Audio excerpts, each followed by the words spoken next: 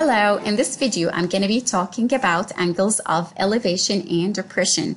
But before we get into this, let's take a quick revision on trigonometric functions. If I have a right angle triangle, that is a triangle with a 90-degree angle, then the side which is opposite to it is called the hypotenuse. The other two sides, I can just refer to them as legs. Now, if I'm talking about an angle apart from the 90-degree, then I call the side which is just opposite to it simply the opposite. So we say the side which is opposite to the 90-degree, this is the hypotenuse. The side which is opposite to the angle that I'm talking about is simply called the opposite.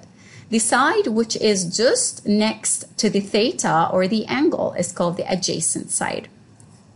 Now, talking about basic trigonometric functions, which are sine, cosine, and tan, I can relate those to the ratio between two sides in a right angle triangle. For example, let's start by talking about the sine function. The sine of a theta of an angle is expressed as the ratio between the opposite to the hypotenuse in the triangle. The cosine of a theta is expressed as the ratio between the adjacent side to the hypotenuse. The tan of theta is expressed as the opposite side to the adjacent side.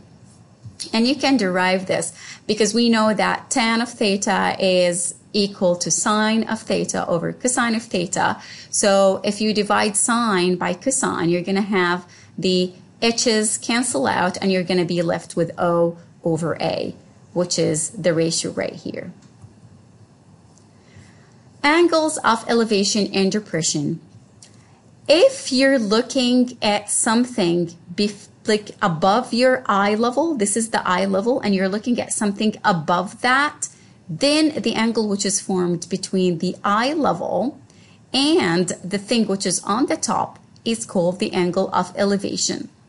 On the other side, if you're looking at something which is below your eye level, then the angle between the eye level and the thing which is at the bottom is called the angle of depression.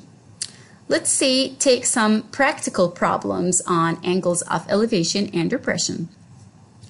A surveyor measures the angle of elevation of a top of a perpendicular building as 19 degrees. So we've got a perpendicular building. Okay, it's perpendicular to the ground, so this is a 90-degree. And the surveyor is right here. He's measuring the angle of elevation to the top of the building. So we know that the angle of elevation is measured between the eyesight level and the thing which is on the top. So let's make a line to the top of the building. The angle between this eyesight level and the top is the angle of elevation, which is equal to 19 degrees. Then the surveyor is going to be moving to closer to the building. So here it says he moves 120 meters nearer to the building. And at that point, he finds the angle of elevation is now 47. So he was right here. He moved closer to the building by 120 meters. Now he's measuring the angle of elevation to the top of the building. You can see it here as well. So between the eyesight and the top of the building, it appears to be equal to 47 at this instant. The question is, determine the height of the building. So we want to figure out the height of the building. And I'm just going to label this distance x because we're going to see we're going to be using it. Now you can see in this figure, we've got two right angle triangles. We've got the small right angle triangle and we've got a bigger one. I'm going to start with the smaller one to figure out the value of x first and then use it to figure out the value of h. All right, so for the first triangle, the smaller one, we can see that we can express the relationship between the opposite to the angle, which is the h, to the adjacent by a trigonometric function, which is a tan function.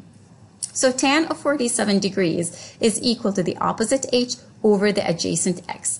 Now what we're going to do is a cross multiply to express all of this in terms of x. So I'm going to cross multiply. I'm going to have h equals to this multiplied by this. All right, so x multiplied by tan of 47. I'm going to do exactly the same thing for the bigger triangle. So I've got 19 degrees. This is the opposite to it. And all of this is the adjacents. So tan of 19 is equal to the opposite h over 120 plus the x. I'm going to do the same thing, cross multiplication. I'm going to get h equal to this multiplied by this. So I've got 120 plus x multiplied by the tan of 19. Now you can see that these two equations, both of them, they have the h on one side. And since I'm talking about the same h is equal to h, it means this is equal to this. The equivalent is going to be the same. So what I'm going to do as a next step is to equate these two expressions. X tan of 47 degrees is equal to 120 plus x multiplied by tan of 19. And this is a simple equation that has only one variable, which is the x. Now to solve for x, the first thing I'm going to do is move the tan 19 to the other side. And since tan 19 is multiplied by the bracket, I move it to the other side with the inverse operation of multiplication, which is division. So I'm going to divide this right here to get x tan of 47 and divided by tan of 19 equals, on the other side, I have only 120 plus x left. Now, as a next step, I'm going to take tan of 47 over tan of 19 and plug it into the calculator and see what it's equal to. So I found out that this is equal to 3.1144. This is correct 4 decimal places.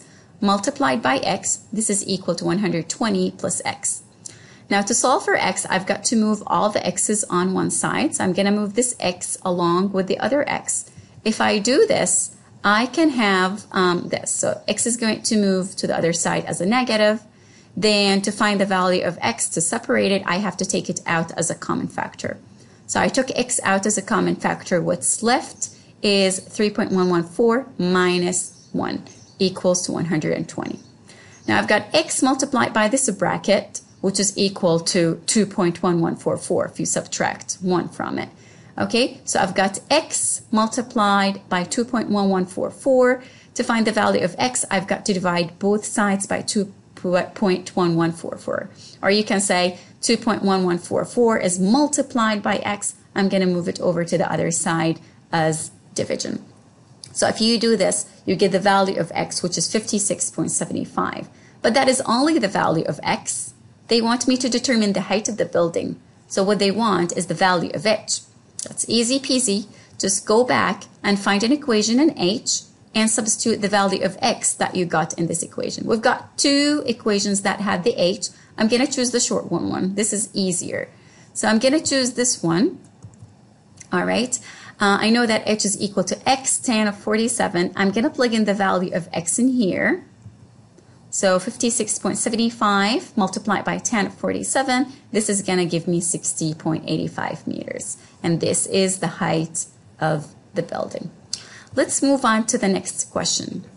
It says the angle of depression of a ship viewed at a particular instant from the top of a 75-meter vertical cliff is 30 degrees. So we've got a vertical cliff, and this vertical cliff is 75 meters tall in height.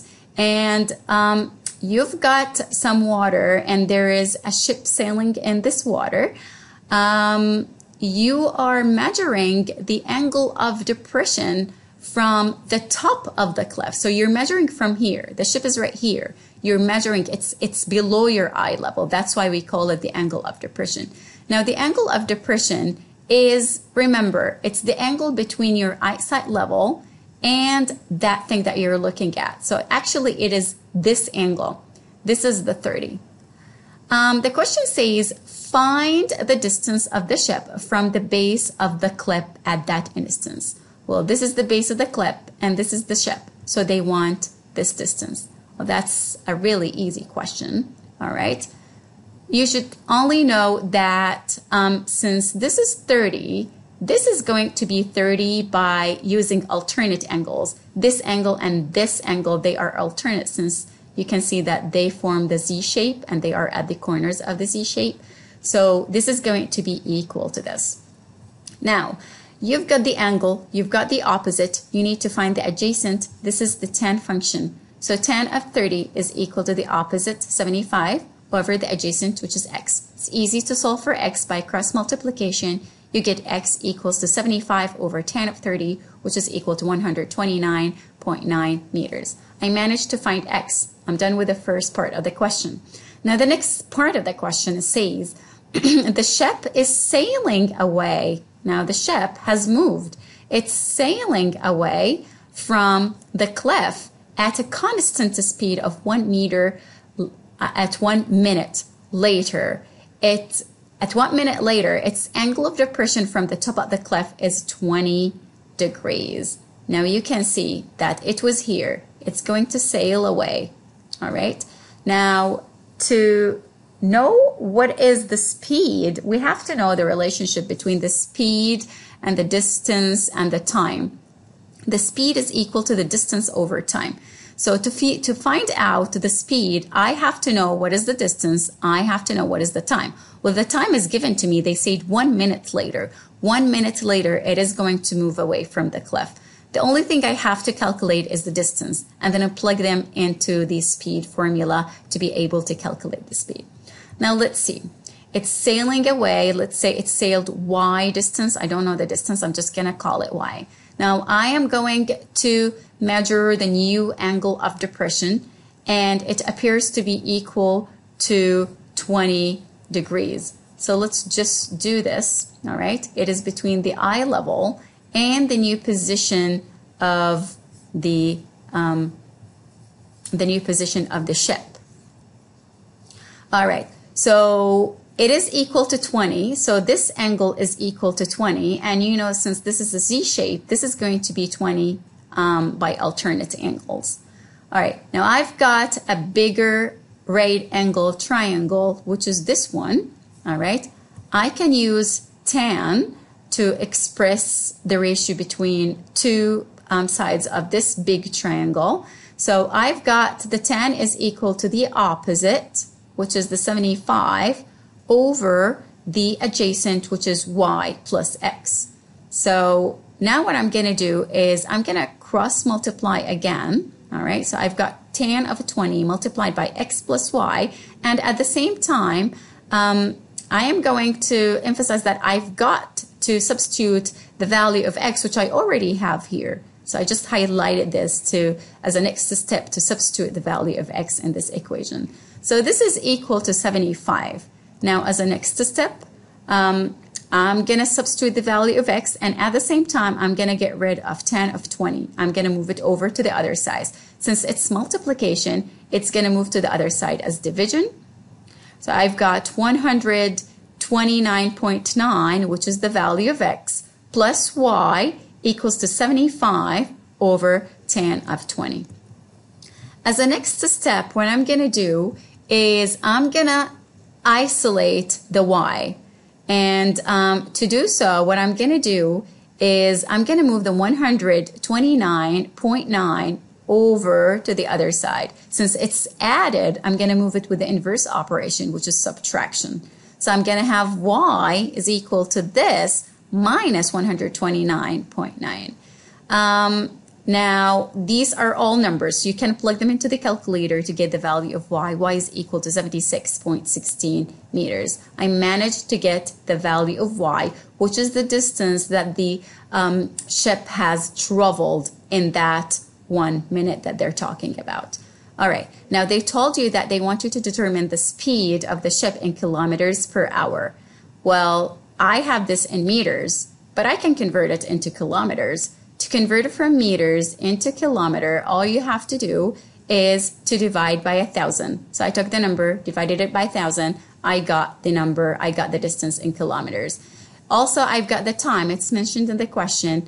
She traveled, the ship traveled for 1 minute. Now we need the final speed to be in kilometers per hour. So I need to convert the minute into hour. And to convert into hour, all you've got to do is divide by 60.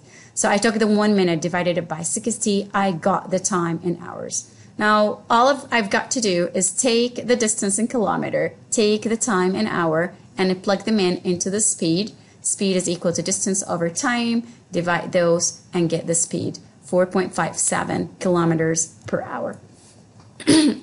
Now let's go to the final question on this. I've got a window, and then from a window, which is 4.2 meters above the horizontal ground, I've got this window, and it is 4.2 meters above the ground. The angle of depression of the foot of a building, this is a building which is across the street, they are measuring down the angle of depression of the foot of a building from this window. So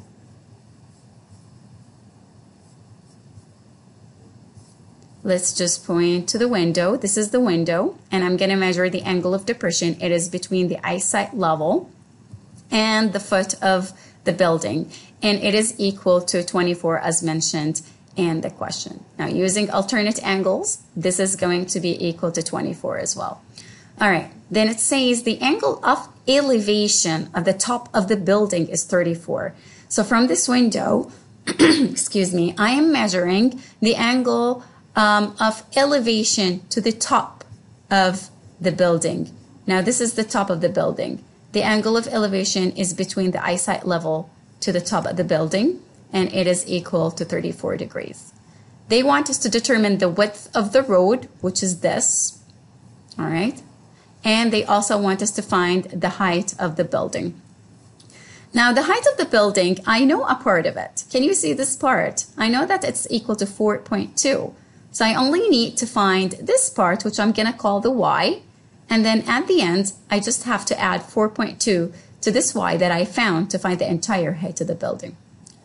Now, let's start with the small triangle right here. I've got a 24 angle, and I've got the opposite, and I need to find the adjacent. This is obviously the tan function.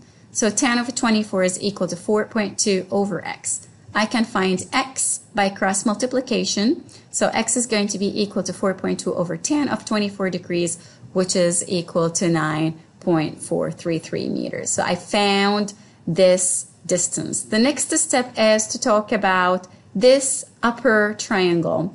I've got the angle, which is 34, and I need to find the opposite. I have the adjacent, which is the same as the x. I've just found the x. So I know this distance, which is the same as this distance. So I'm going to use the tan. So tan of 34 is equal to y over this distance, which is the x. I found it to be 9.433. So instead of the x, I put 9.433. To find the y, you cross multiply, you get the value of 6.36 meters. So I found the value of y. Now to find the value of h, I have to add up this distance to the y. So you've got 4.2. I added up to the y, which is 6.36, and that is going to give me 10.56 meters. So these are some of the practical problems which involve angles of elevation and depression. I hope it was all clear, and have a good day.